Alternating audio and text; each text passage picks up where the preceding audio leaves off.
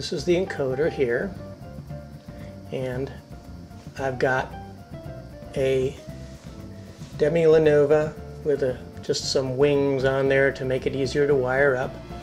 And basically what we have is power here and ground, and then we have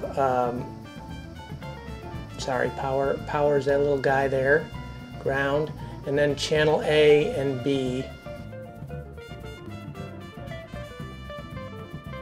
going to pins 2 and 3, which are the interrupt pins on the Arduino.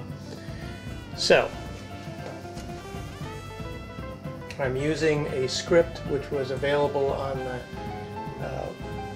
Arduino website, which I'll reference here later. And when we run that script,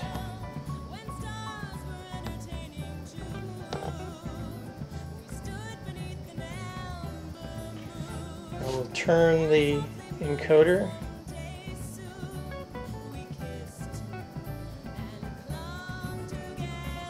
and it counts up and down.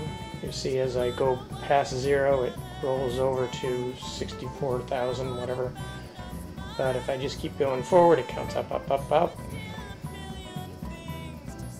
and if I go the other way it goes down, down, down, down, down, down.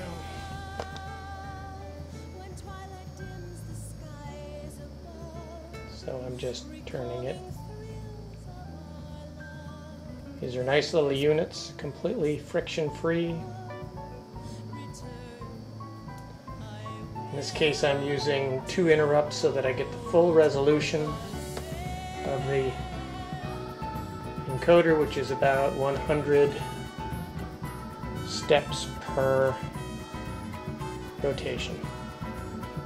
It's rated at 128 steps per rotation, but I get only 100, which I'm not sure I understand why, but there you have it.